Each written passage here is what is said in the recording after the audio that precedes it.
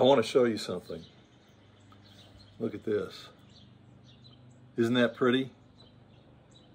It's a geode, and it's full of crystals on the inside. They're purple. They're all different shapes and sizes, and they sparkle like crazy.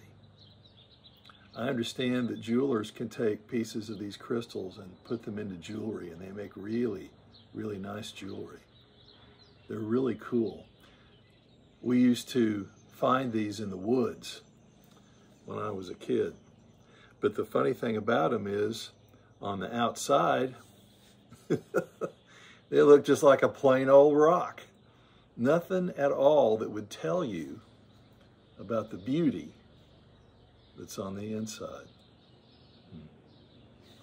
Geodes are pretty cool. And when you think about it, they're a lot like people.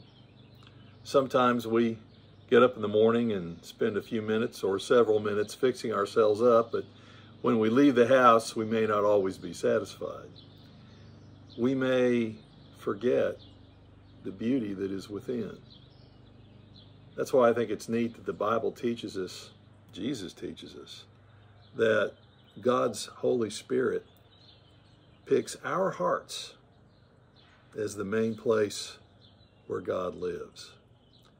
The creator of the universe, the one who holds all the stars and all the precious jewels in his hands, chooses to live in our hearts.